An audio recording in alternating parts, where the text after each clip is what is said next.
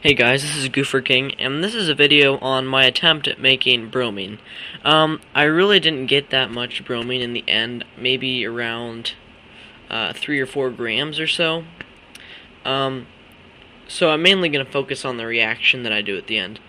But the approach that I did here was to mix sodium bromide and hydrochloric acid to make hydrobromic acid, and then I add an oxidant to that, which I used hydrogen peroxide, which will give the bromine that is still in the hydrobromic acid the electron that it wants, and it will leave the hydrobromic acid, and then it can be recondensed by a condenser in a distillation setup.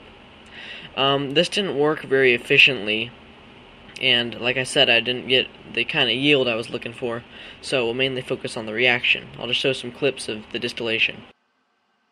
I put some aluminum foil around this so that it would keep some heat in more. You can see a little bit of the bromine vapor starting to come up. Here's some of the first drops beginning to condense. So after about 2 hours of distillation, this is what I got. I was pretty disappointed, but bromine's really hard to make, so I shouldn't have expected too much out of myself.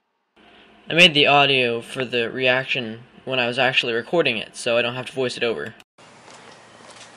Okay, so I just made up a little bit of bromine here, and now we're going to pour it onto this aluminum.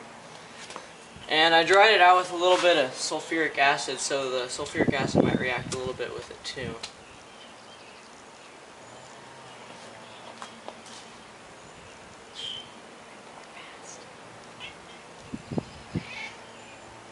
There we go.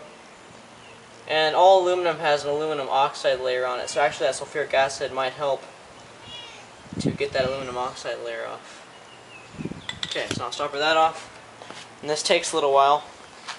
So we're just going, oh, I guess it didn't take very long. And we're going to hold our breath. Let's actually go away a little bit. Those sparks are actually molten aluminum, and it's forming aluminum tribromide. We shouldn't breathe it, we need to.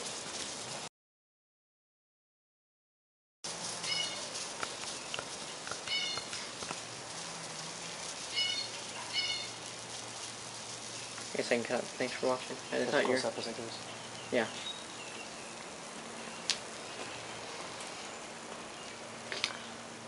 That's a good way to use up any bromine you have. So here's a clip of me pouring a 1 molar solution of sodium thiosulfate in water into the flask that still has bromine in it, and I just shake it around and then the bromine disappears. And here's where I'm going to say that my disclaimer. This needs to be done in a fume hood or outside if you decide to try this. I wouldn't recommend it. Maybe you can get a better yield than me. But I would recommend maybe a different way if you can find one. So dispose of your bromine safely. Either store it in a lab freezer that can freeze the bromine to a solid, or seal it in an ampule for permanent storage. Okay, I'll see you guys later. Bye.